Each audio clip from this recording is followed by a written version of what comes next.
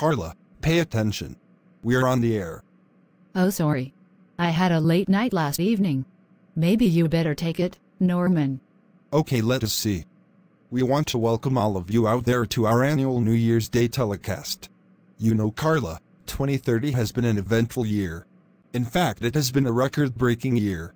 What do you think of that, Carla? You know, Norman, I think you were right. Remember 10 years ago all that crazy talk about climate change, Carla? I sure do, but Norman, I was only 10 years old. Sure, Carla. 10 years old. Dog years maybe. What did you say, mister? Want to tell the audience that that is your natural hair? At least I am willing to go gray naturally. Oh, forget it. Let's get back to climate change. Fortunately, all that global warming stuff was just a left-wing hoax. So as we do every year, let us check in with our correspondents around the world. Okay, if you insist. But I am not sure there is much to show. Achoo. Sorry. A lot more pollen and dust around lately. You are just getting old. Dust never bothered me. I know. I have been to your house. Okay, let's check in with our team around the country. Okay, take it away, Sam, reporting from the North Pole. How is it up there, Sam? Hi, Norman and Carla. It is just great up here. I can remember way back in 2020. This place was freezing, even in summer, and you couldn't bring your boat up here for all the glaciers and icebergs. And now they are talking about a marina and water park. As soon as these last pesky icebergs melt. Now let me pass you over to Bill, in upstate New York. Take it away, Bill. Thanks, Sam.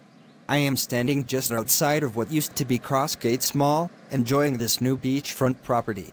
The city built this recreation area after rising sea levels converted what was just a big parking lot into this wonderful park.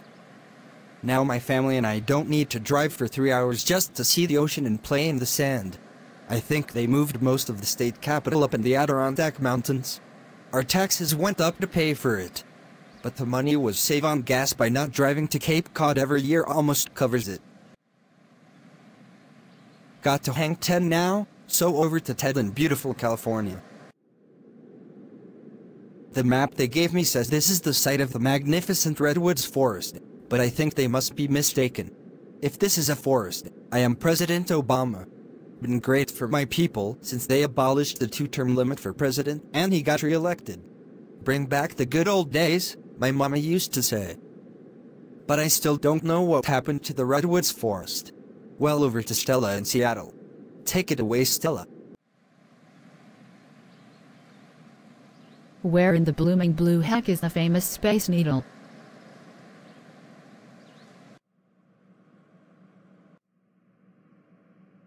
What was her problem, Norman? She is lucky she even has a job. Yes. Being a news reporter from what used to be the West Coast is a big step up from being a tour guide at what used to be Disneyland. You got that right. Maybe she is one of those climate change hoax believers. Damn college kids these days. They keep dwelling on the past. Look to the future. What was it Trump used to say? Make America great again? Carla, I think your definition of great is not the same as mine. Get over yourself, Norman. Sorry, I lost it there for a moment. And I feel like I am going to lose it again.